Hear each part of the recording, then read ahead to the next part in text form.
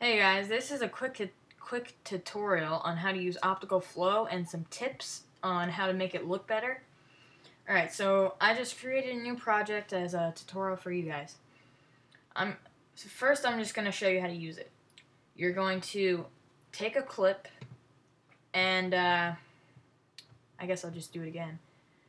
You're going to take a clip, yeah, there you go. Okay.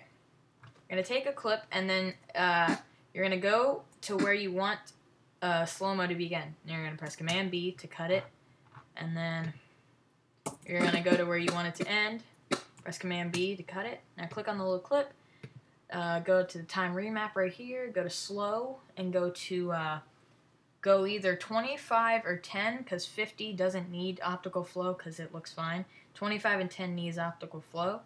25 okay, but 10 needs it really bad. So then I'm just gonna press 10, and then it's gonna slow-mo it like this. 10, it'll slow-mo it. Then you click on the clip, go to the time remap, and then you'll see video quality, normal, frame blending, and optical flow. Click optical flow. But I've already done this, so I'm just gonna delete this, and this. Okay, so here's your first tip on what not to use optical flow on. If you have a clip where something is moving rapidly, do not put optical flow on it because it looks so stupid. Like in this case, I'm using skateboarding.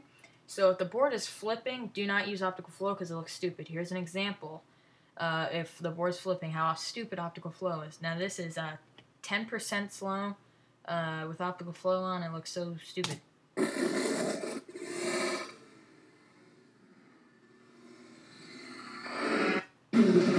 Now you can see there how stupid that looked because it's moving so fast it can't really do anything with it.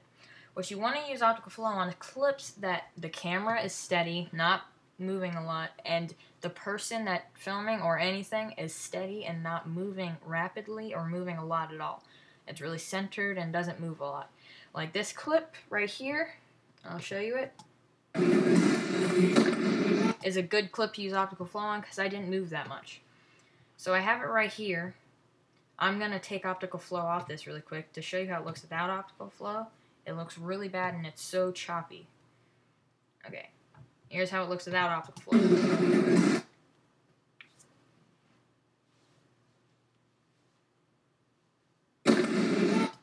Okay, so now I'm going to put back optical flow back on and show you how it looks.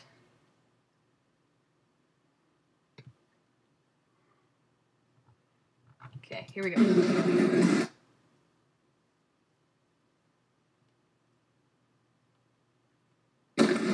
See, it's really smooth until the last part here. Now I'm going to give you another example on clips that look good.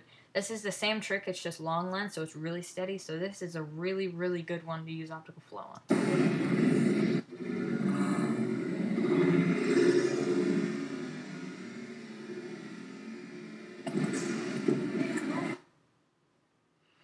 Yeah, so that's optical flow. I hope you liked the video.